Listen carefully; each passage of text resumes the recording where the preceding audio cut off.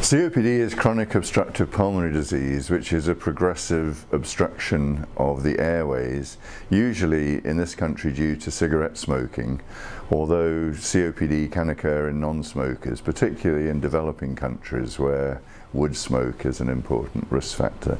But this is a very common disease, and it's affecting more than 20% of smokers. It's probably found in about 10% of the population over the age of 40.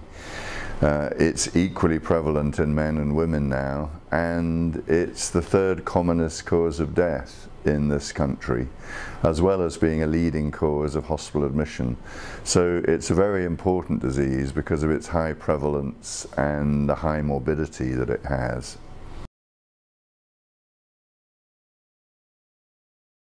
Well, COPD is a disease mainly affecting elderly people, and there's increasing evidence to suggest that it's due to acceleration of the normal aging process that occurs in the lung, because even normal people lose lung function over time. But this is exaggerated in COPD, and we're interested in the mechanisms of accelerated aging, which is normally protected by several endogenous anti-aging molecules, of which the best known are sirtuins, which are protein deacetylases.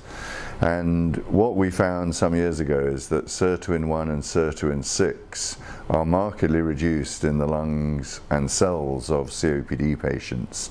There are actually 7 sirtuins, the others are completely normal. So it seems to be like a selective reduction of SIRT 1 and 6. And the reason that we studied microRNA 34A is that it had been known to be an inhibitor of SIRT 1.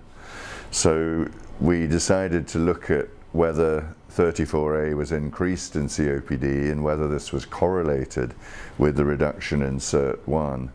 And we found that this was the case, that there's a marked increase in 34A. It's correlated with reduced SIRT 1 and SIRT 6. And then we looked at how this might come about and showed that oxidative stress, which reduces SIRT 1 and SIRT 6, is able to increase microRNA 34A in cells. So we then looked at how this affected the aging process by measuring markers of cellular senescence.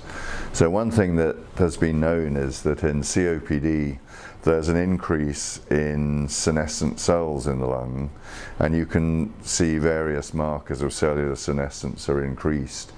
And what we found is that there's a big increase in senescent cells in COPD, of any cell that we look at, it shows senescence.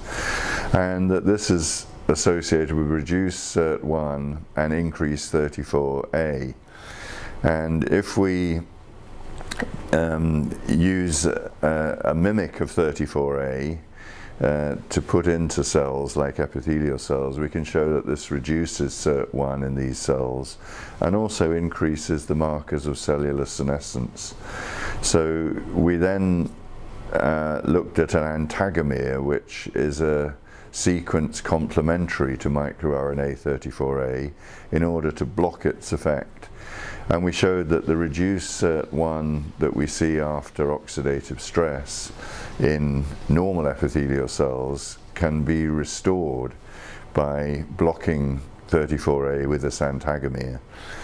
And the antagomere not only increased SIRT 1 and SIRT 6, but it also reduced the markers of cellular senescence, which was quite a surprise to us.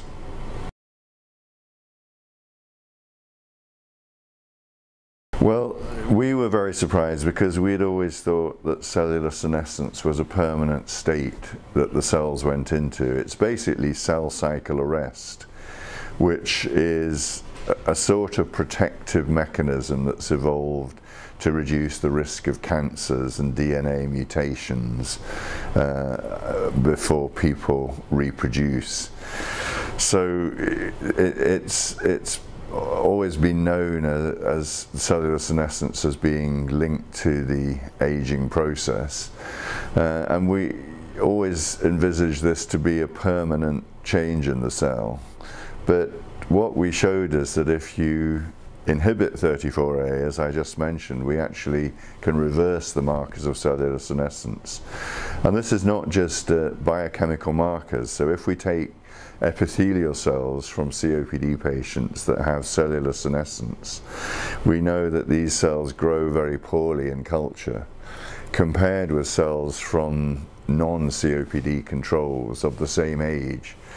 And this slowing of cell division is a feature of aging and cellular senescence. And what we're able to do is, by blocking 34A, we can actually improve the growth of these cells. They don't go back completely to normal, but they go towards normal, which we've described as rejuvenation of the cells.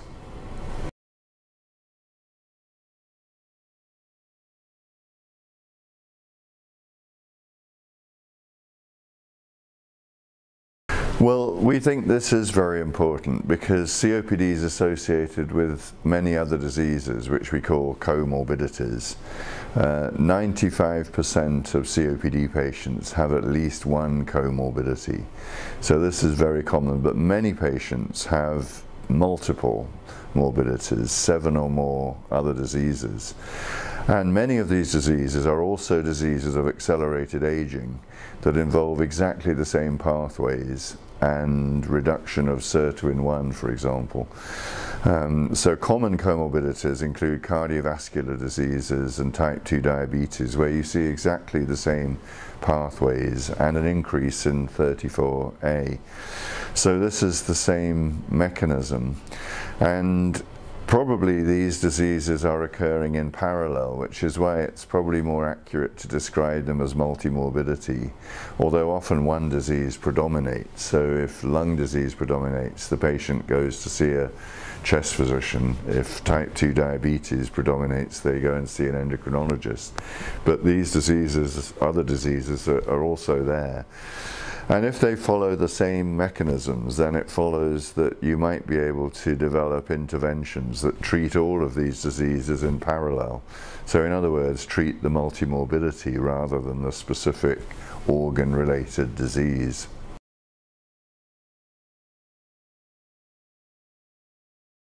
Well, as I described in our studies in vitro, we use an antagomer of 34A to block its effects.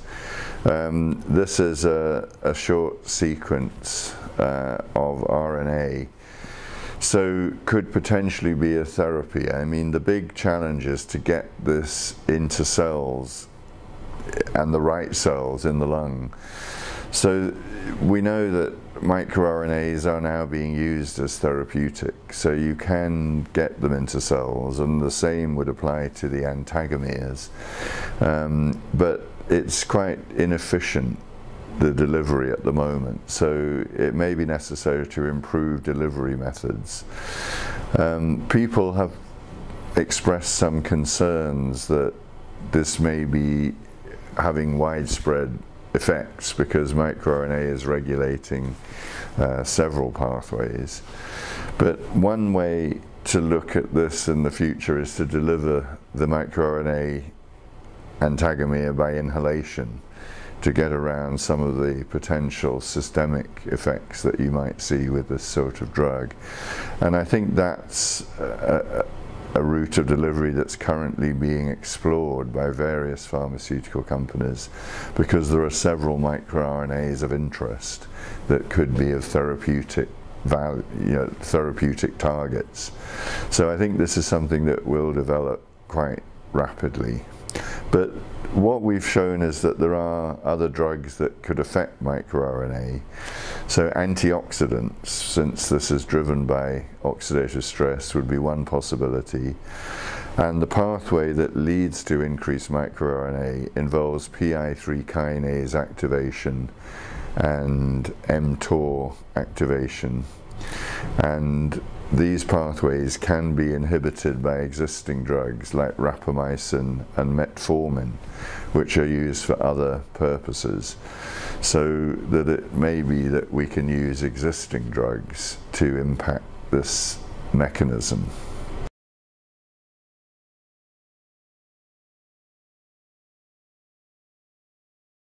Well, it's a very long time for drug discovery because of the regulatory hurdles and the expense.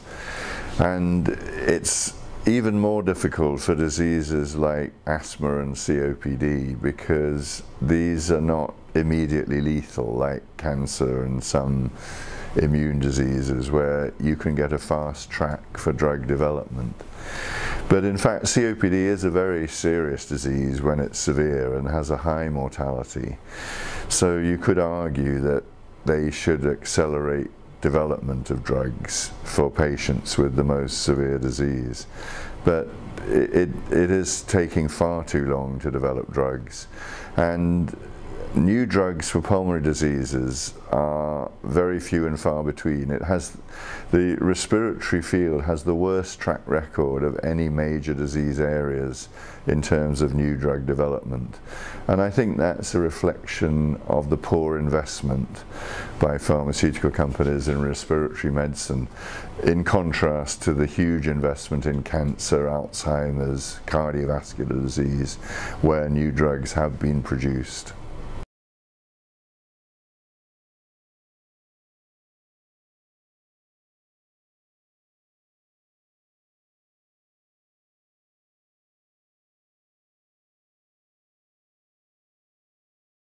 Well, I think what we need is more effective treatments for COPD and also for severe asthma and pulmonary fibrosis.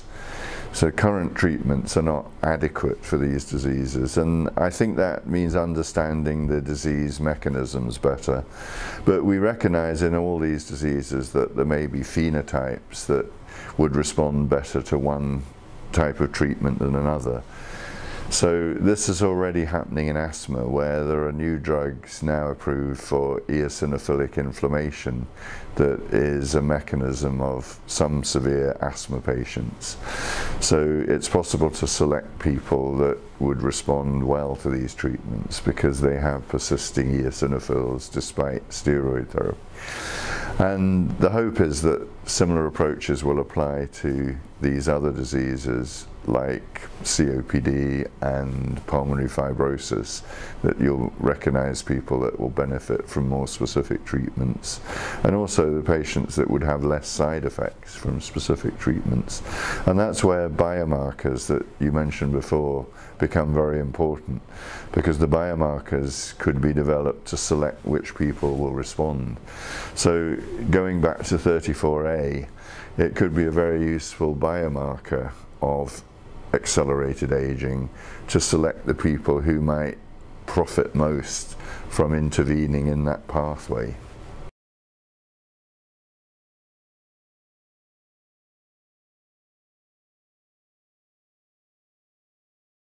Well, I think that people need to do science in order to recognize that they like to do it, because I was very reluctant to go into research, but it was some requirement of getting a consultant post at the time I was training, and then I enjoyed research, so people need to try it.